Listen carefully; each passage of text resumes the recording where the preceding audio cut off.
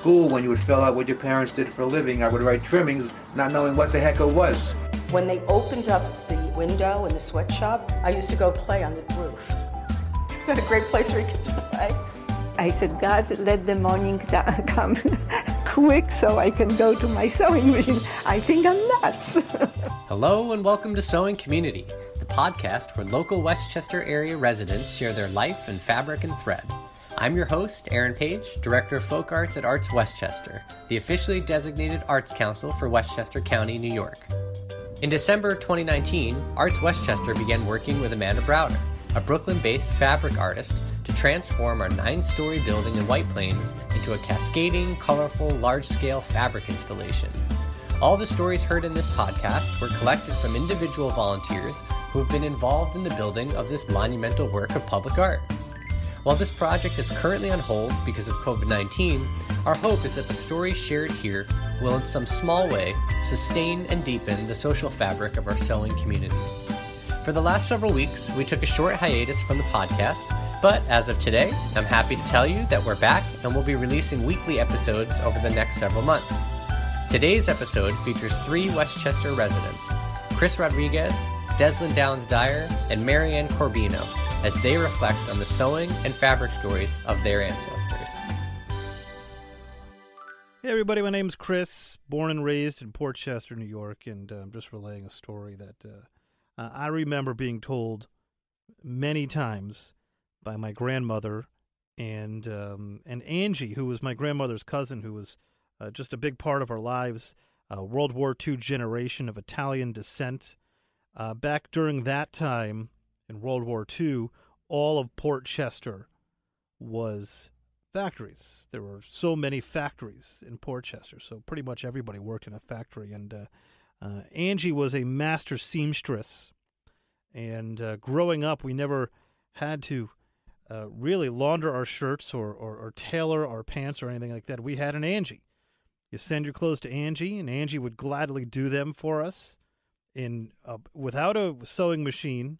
And just a perfect hem. She didn't need a sewing machine. And she would sew whatever we needed. And she would launder and just... it was like having her own private laundromat. We had Angie. And Angie, during World War II, worked for a factory, a shirt factory, in Port Chester. And during the war, they switched from making shirts to making parachutes for the troops. And Angie went from sewing shirts to sewing parachutes for the troops in World War II, and she just took so much pride, and she loved telling that story, that they were able to help out in the war, the way they did in that factory, sewing parachutes. So that's my Angie story, and God rest her soul. She was a wonderful woman, and that whole generation was just unbelievable, helping out any way they can, sewing parachutes right here in my hometown of Port Chester. My name is Deslyn Downes-Dyer. I live in Croton-on-Hudson. And we are currently sitting at the Bennett Conservatory, where my family runs a music school now in its 75th year. My husband's family, that is. I am excited today to be part of Amanda Browder's installation project, and hadn't really thought much about how the fabric itself connected to me, because one, though I find fabric to be beautiful and useful, I hadn't given it much layered thought. But it occurred to me as I was here today, surrounded by all this fabric and clearly stories attached to the fabric, how close I am to the history of fabric. I grew up on a small Caribbean island in Grenada, where my grandfather, Lloyd Downes, had many professions, but one of them, and one of the ways he made a living, was as a tailor. And so as a young girl, I grew up with clothing that was always beautifully made and very tailored and perfect. And my mother, in turn, made a living for most of her young life as a seamstress. And so I have a very vivid memory as a young girl going on a school trip, wearing a grayish, bluish pantsuit that my mother had made for me, and feeling really sort of superior because I looked sharp. So for me, there's this emotional feeling of something being made for you specifically with fabric that's thought about you, your shape, what color looks good on you. As a young girl, my mother tried to teach me to sew, and I completely rejected that idea to this day, until today when I sat down with my daughter, who's 11 and who has been learning to sew in school, and my 8-year-old who just learned to sew today with Amanda Browder. I find this to be really interesting, the sort of the way we circle back to fabric connecting us to our families and memories and situations and life experiences. So that's what I would say I got out of today, is that there's this incredible community spirit that's happening right now. But for me personally, and I imagine for everybody else coming through here, there's a real personal element about how fabric has connected them to places, things, people, and experiences that are meaningful. My family recently took our first family trip to Senegal to attend a traditional Senegalese wedding. The thing that stood out more than anything else was just how beautifully clothed the women are in Senegal. And the fabric is so colorful and so well made and so tailored and beautiful. They're like art, beautiful visual things. And so I very much wanted some fabric. We couldn't find any ready-made pieces, so we went to the market to find fabric, and we came back with several pieces, and one of the vibrant yellow patterned pieces was contributed to this project. Hopefully we'll see it flying above ArtsWestchester's building, and we feel really proud that if it does, then we bring a part of Senegal and our experience to that project. But I think overall that probably is the bigger meaning of the project, is that it's not just Amanda's project, but it's everybody's stories being told in this beautiful way. Hi, this is Downes-Dyer.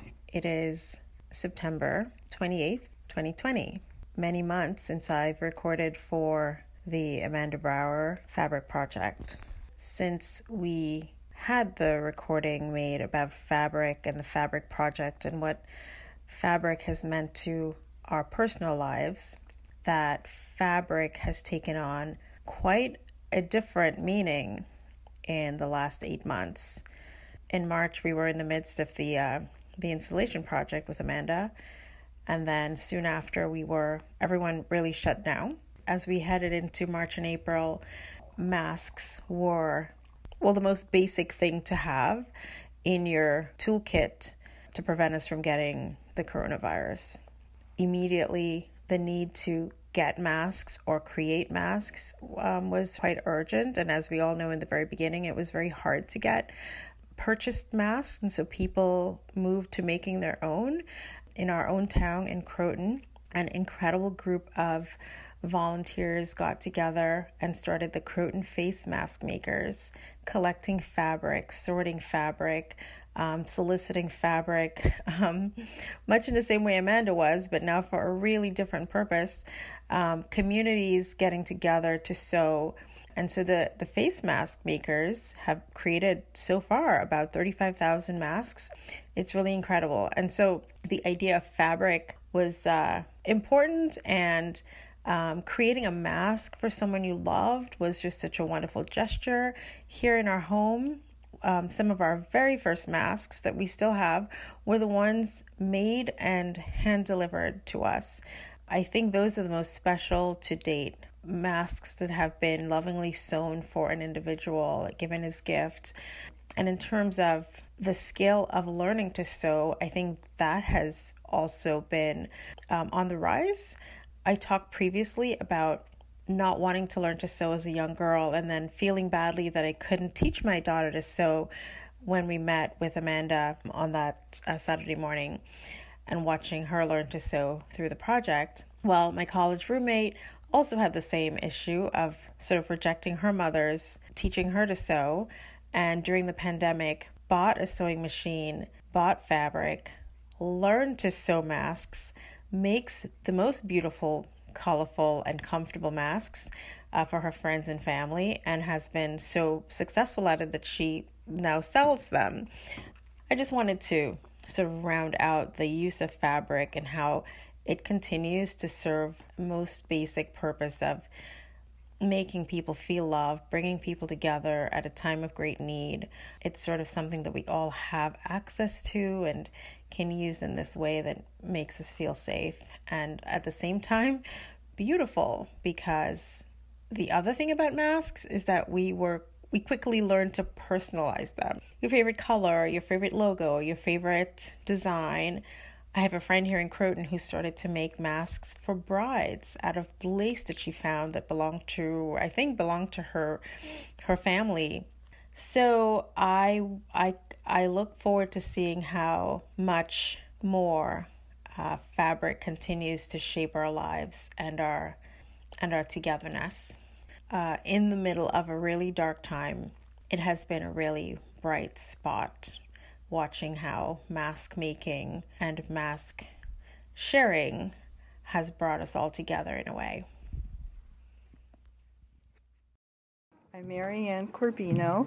I live in White Plains, New York. Fabric in my family goes back many generations. What I'd like to tell you about is my grandmother.